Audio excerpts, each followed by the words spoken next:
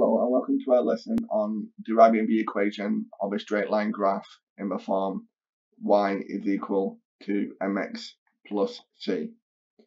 In this form, the m represents the gradient,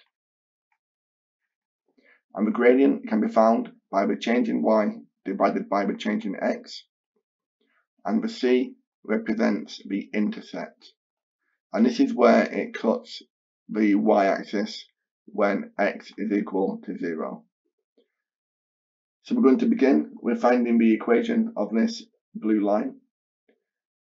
We'll start with the gradient, which is the m value. We find this by the change in y divided by the change in x. So we're going to pick 2 points, 1 point here and 1 point here.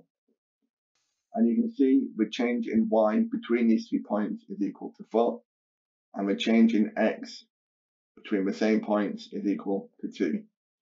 So the gradient is equal to the change in y, which is 4, the change in x, which is 2, the gradient is equal to 2.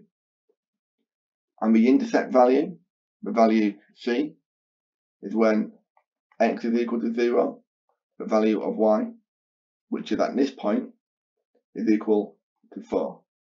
So the equation of a line, y is equal to m, which is 2x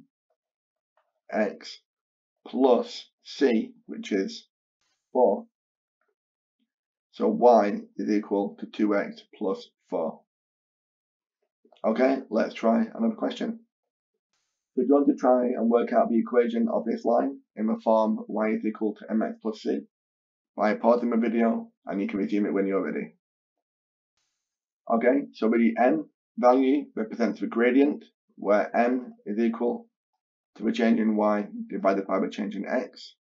And the intercept value is where the graph crosses the y-axis when x is equal to 0.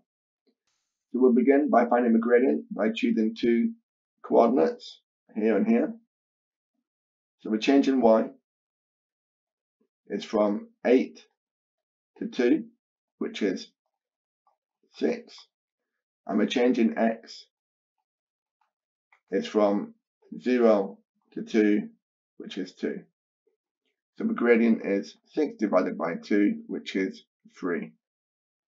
And the intercept value is where the line crosses the y-axis, which is here. So c is equal to 2. So the equation of a line, y is equal to 3x plus 2. Okay, we'll try one more question. So we're going to try and find the equation of this blue line by pausing the video, and you can resume that when you're ready.